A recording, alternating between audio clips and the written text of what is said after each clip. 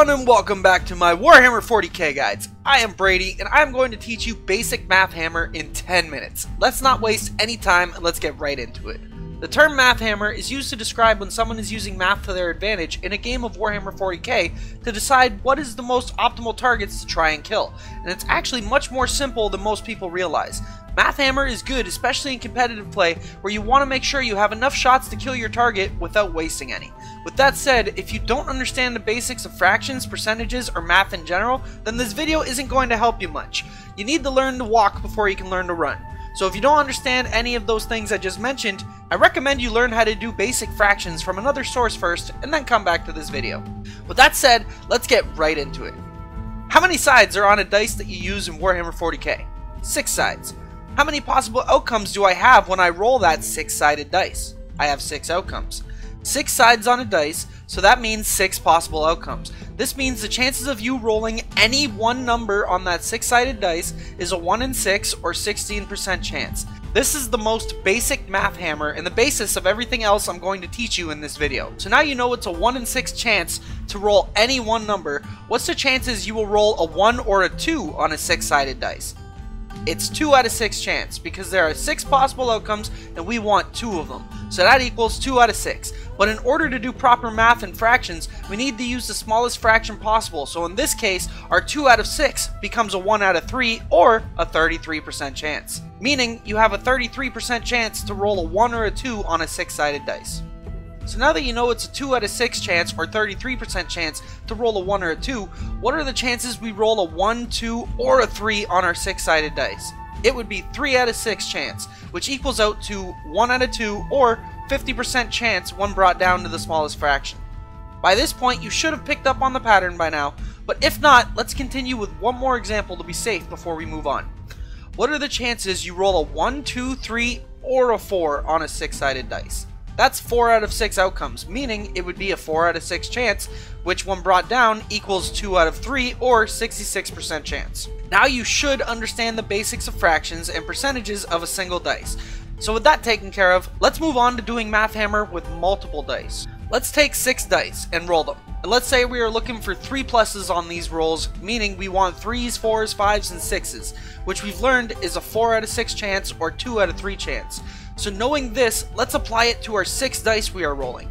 We have a 2 out of 3 chance to roll 3s, meaning for every 3 dice we roll, 2 of them should be 3 pluses. So that means on the 6 dice, 4 of them should statistically be 3 pluses. It's that easy. Mathhammer is literally all fractions and percentages, but honestly I just use the fractions because it's easier for me. So as a final exercise to make sure you guys understand this and how to apply it to 40k, let's give you a real life example of a scenario that could happen in a game of 40k. You have 5 Space Marines in rapid fire range of 10 Ork boys. While in rapid fire range, the Marines get 2 shots each for a total of 10 shots. The Marines hit on 3s, which is a 2 out of 3 chance that we've already discovered earlier. So every 2 out of 3 dice rolled should statistically be 3 pluses. So with 10 dice, statistically you should have 7 that hit, because 2 out of 3 or 66% of 10 is 6.6. And with rounding, that equals 7. So with 10 bolter shots from the Marines, 7 should hit. So let's take it a step farther now and see how many statistically would wound. So we have 7 strength 4 hits against toughness 4 orcs, meaning you would wound on 4s, which we discovered earlier is a 1 out of 2 or 50% chance, so this should be easy. What's 50% of 7? 3.5. And with rounding, that equals 4. Meaning statistically you would wound 4 boys with your 7 wound rolls. Now let's take it a step farther to the last step and see how many boys make their saves. So the boys have 4 dice to roll and have a 6+ save, meaning they have a 1 in 6 chance to make that save. And because they aren't rolling at least 6 dice, then statistically all of them should roll lower than 6. For every 6 saves an Ork boy takes, only 1 will live statistically, because it's a 1 in 6 chance. Going back to the very basic Mathhammer I taught you in the beginning of the video. With that example, hopefully you guys get it.